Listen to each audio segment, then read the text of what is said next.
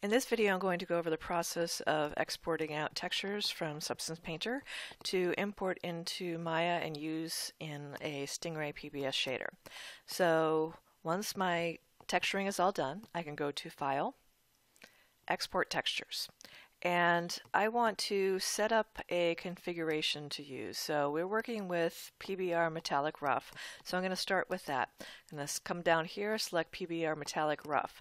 And I need to export out base color, roughness, metallic, normal, and ambient occlusion. So in this configuration, there's height and emissive, which I don't have, and there isn't any ambient occlusion with it, which I do have.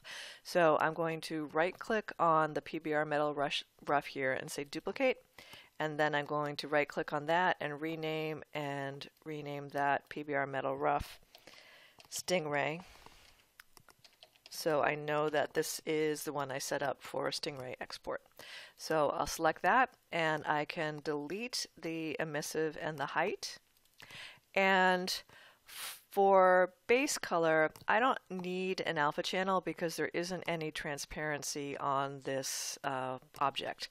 So I'm going to delete that and I'm going to create a new base color by clicking on RGB here and coming down and dragging from base color here onto RGB and choosing RGB channels.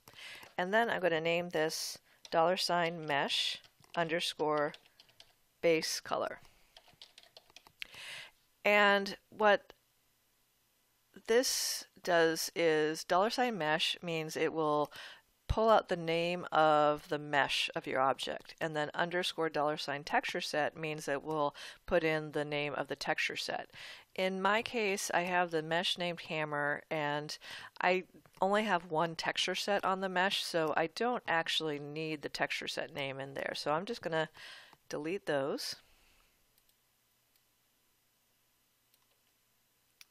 So that they're all just $mesh underscore and then the name of the texture.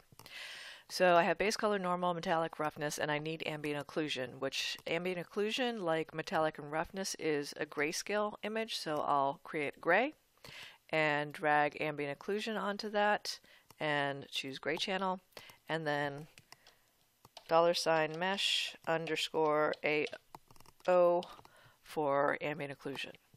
And those are the 5 textures that I need to export.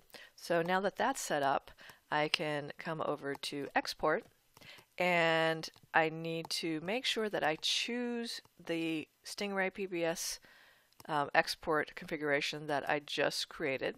So PBR Metal Rush underscore Stingray. I need to say where I'm going to save this, which in my case I want to save it, or I want to save it in the source images folder of my Hammer project directory. So come over to source images and hit select, and want to make sure that the file type is set to Targa. By default it's set to PNG, so make sure you change that to Targa. Then if you click this here, you'll see that each of your texture names, so they're all named Hammer because my mesh is named Hammer, and then underscore the name of the map, and you should have 5 of them there. Make sure that over here it says 2048 by 2048. That's the size that I want to export out.